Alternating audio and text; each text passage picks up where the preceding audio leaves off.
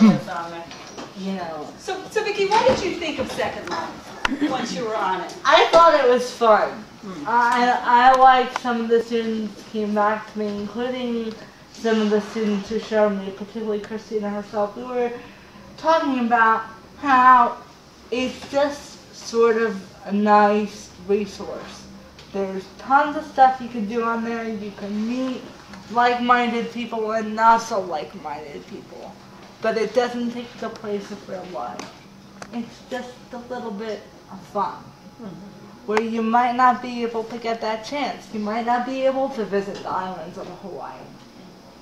But on Second Life, you can do that. You can be transported to Hawaii. So, I mean, it's just a little